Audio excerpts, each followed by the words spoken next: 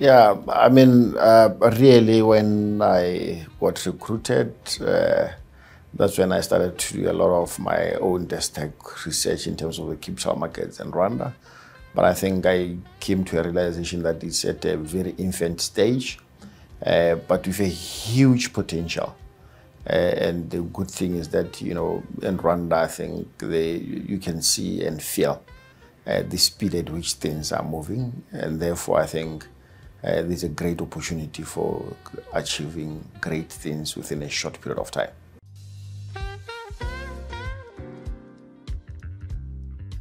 Yeah, look, I think CMA was primarily launched or formed to perform two major tasks, to offer market regulation and to also do capital markets development with other stakeholders, of course, in the economy. And therefore, whatever we do need to be aligned to the mandate of CMA.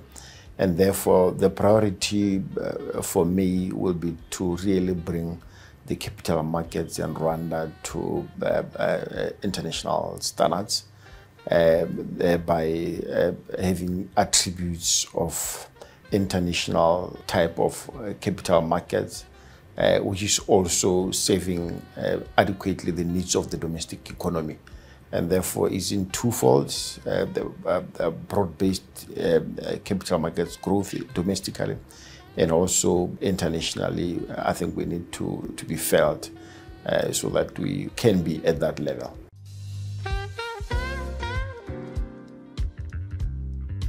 Yeah, capital markets by definition, it's a place where the domestic companies or the international companies or the regional companies will actually come to access capital. And therefore, we need to serve the domestic companies in Rwanda to be a place where people can access capital. And on the flip side of the coin, it provides investment opportunities to the citizens of this country and also to the citizens in diaspora, people who are from Rwanda, who are working outside, who want to invest in the country. They need to have investment opportunities in terms of instruments that are available in the country to be able to channel their extra savings to tap on the investment in the economy. And also, it's markets. But the reason why it's called a market is because it brings different players together. And we also need to tap into the foreign investors who want to put their money, that is looking for investment opportunities globally. We need to make capital markets in Rwanda to be a destination for such equity type of capital or for such type of debt capital for people who issue that instruments here. So that is how primarily I think we want to anchor the capital market development here. But most importantly, we need to build the ecosystem of the capital markets first in terms of certain areas to meet certain international standards or regional standards that have been set for capital markets. And citizen participation is also very important. I mean, we need to develop a culture where citizens can also have a share in the economic growth of the country, and capital markets provide such a good avenue.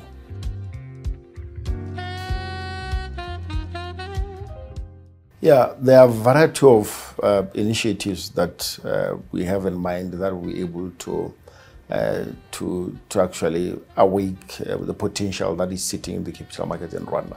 Number one, we need to really look at some of the policy initiatives that are there. The policy initiatives need to be very conducive for companies to be able to come to the market to raise capital, either debt capital or equity capital. We also need to empower the whole value chain of capital markets. We need to educate companies. We need to educate intermediaries who actually assist these companies to come to the market.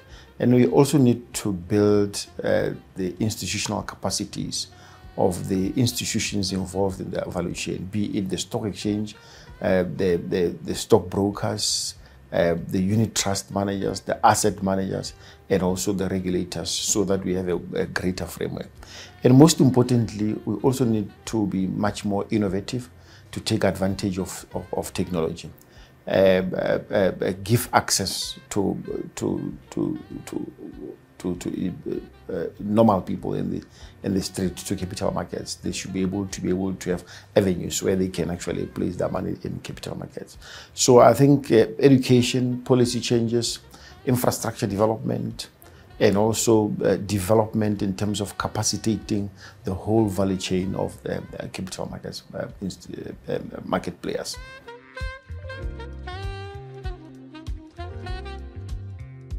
Challenge number one is that, capital markets development by its nature takes time.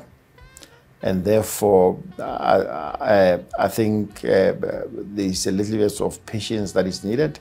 It takes time. It takes a concerted effort in terms of industry players working together.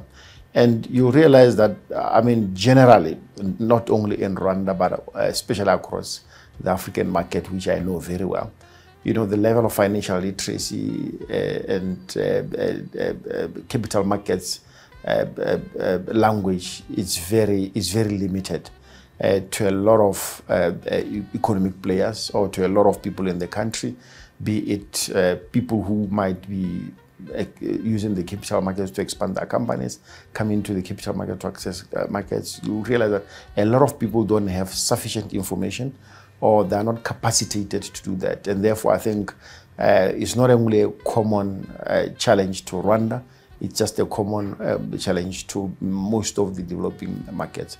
And also, I think you realize that, institutions are not far much developed in terms of the capital markets language. And we need to start to build institutions to that level to be able to deal with that level of sophistication. Fortunately, I think in Rwanda, I can see, there's a positive acceptance of innovation in the economy generally, far much more than a lot of other African countries. And this gives us an immediate competitive advantage to develop the capital markets, taking advantage of the acceptance of the technological advancement of the country.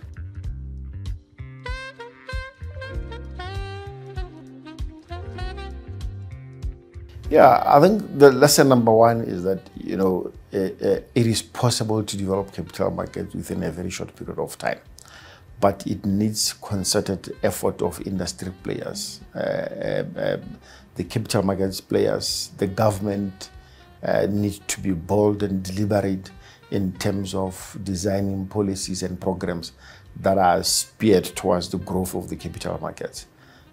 Capital markets holds a lot of potential, generally to unlock a lot of economic opportunities in the country. We have seen that in a lot of other countries that are actually out there. And therefore, the other thing is, we need to each one of us play a role. It is not only CMA that can be able to develop the capital markets in Rwanda. A lot of other market players also need to sufficiently play their role.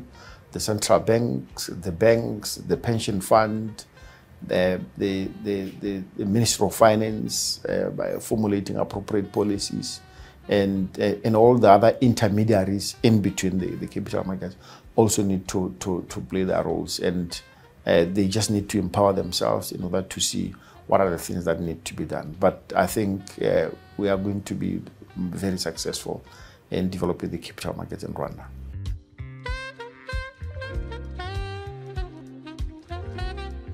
Yeah, I think by the end of 2024, we will see a lot of approvals, especially in the regulatory environment. There's going to be a lot of changes in terms of the regulatory environment. There's going to be a lot in terms of public education and also intermediary education, because we just want to build the base so that when we start running, we now know that everyone is on the same boat. And also, I think we are going to be very much opening avenues for a lot of more innovative ideas to come forward into the capital markets, to actually issue products, introduce new products.